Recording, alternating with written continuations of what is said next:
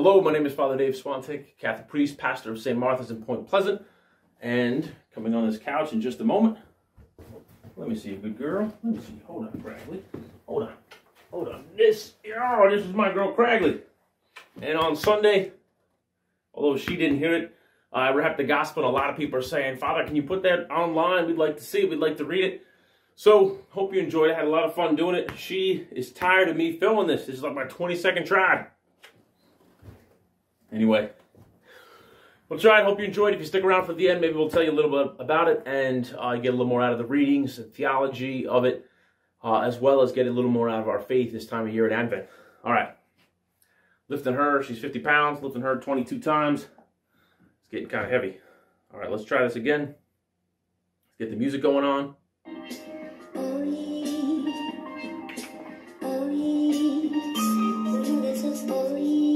1, 2, 3.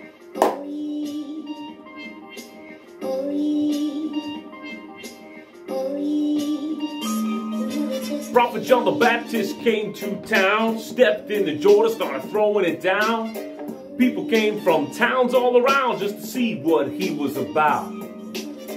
Who's that standing there, knee deep in the water, wearing camel's hair? He said we'd best prepare, the Almighty's coming down. John thought bugs tasted funny, so he ate his bugs dipped in honey. The prophet didn't care about money, he cares about your soul. Dot the I's or cross the T's, but don't live like those Pharisees. And if you want to know where all this leads, God judges deeds. God judges deeds.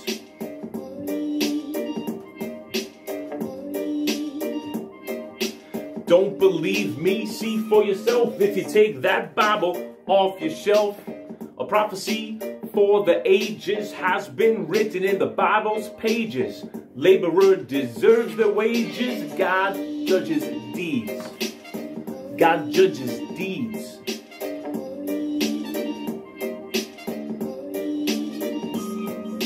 You may be Adam or your namesake is Heather, but your words and deeds belong together. Doesn't matter if you hold it in your heart, if living it out, you never start. One day it may be too late and you're standing outside of heaven's gate saying, Jesus, Jesus, let me come in. But you chose a life of sin, or the faith in you had yet to begin. Give the devil a chance to grin as it looks at your soul. John himself was thrown in jail. Jesus would never let him fail. So to John, a message he sent that we read in the New Testament. The lame walk, the blind see. God had come back for humanity. Even the dead come back to life. So John need not fear Herod's knives. Righteousness was John's attraction. So Jesus gave John a list of actions. God judges deeds. God judges deeds. This is the perfect time of year to repent from sin and its crimes clear. Christmas is almost here. Don't get caught up in the shopping if your faith life is what you're dropping. Jesus and John are showing you how. Think of something good, you do it now. Hello, okay, so thanks for sticking around. Hopefully you enjoyed that video. And I thought I'd just tell you a little briefly about it. So, third Sunday of Advent is supposed to be a Sunday of great joy. It's supposed to be one of fun. You know, Christmas is almost here. So that was my thinking that, well, you know, let's do something crazy. Let's rap the gospel. I grew up listening to, born in the 70s, grew up in the 80s, listening to rap. You know, I remember when MC Hammer told us we couldn't touch this. I didn't know what this was, but whatever it was not going to be touched.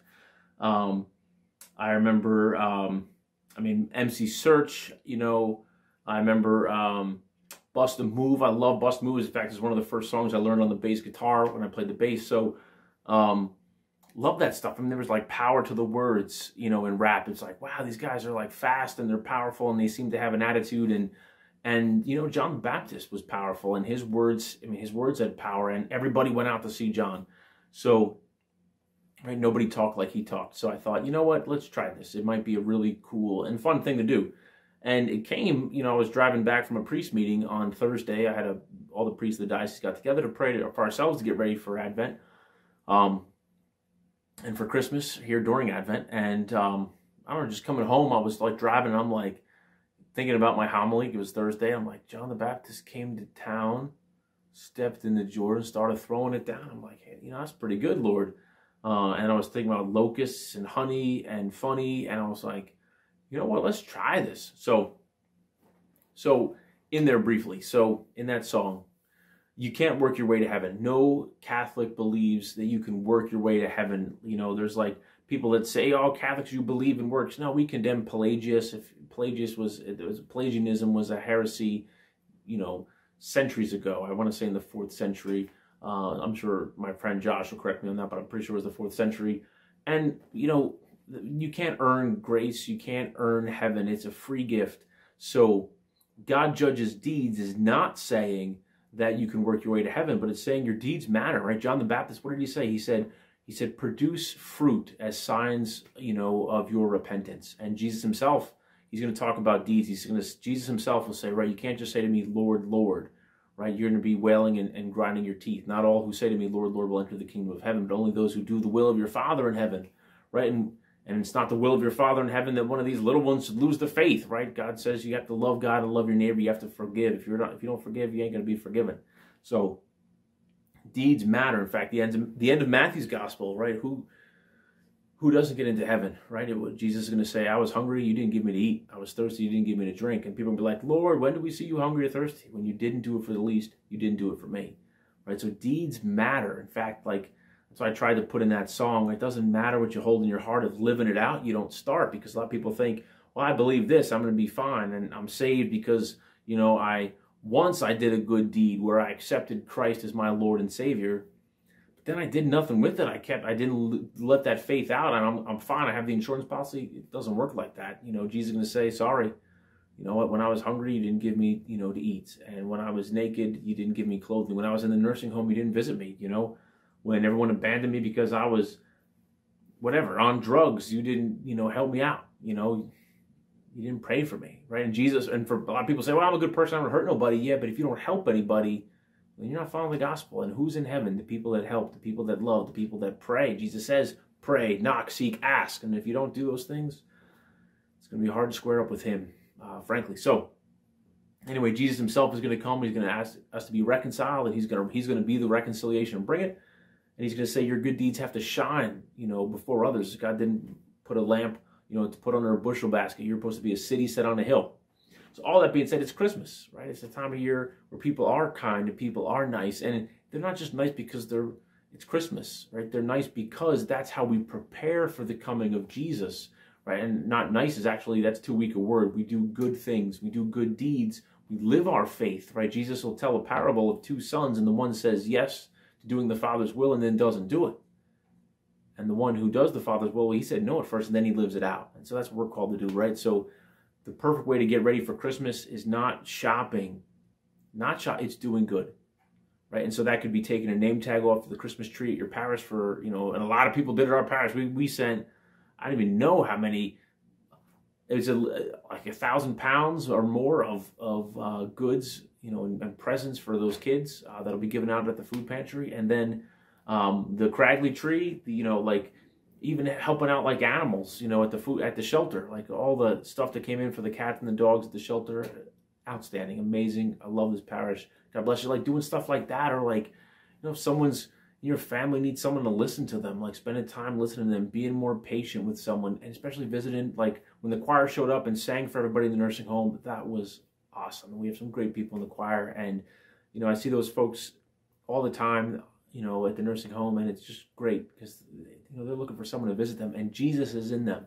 So he was in our choir when they went out to see them, or the homebound, those who bring communion to the homebound, or Bible study, or just spending time with people. So we do that because he calls us to, right? We do that because he did that.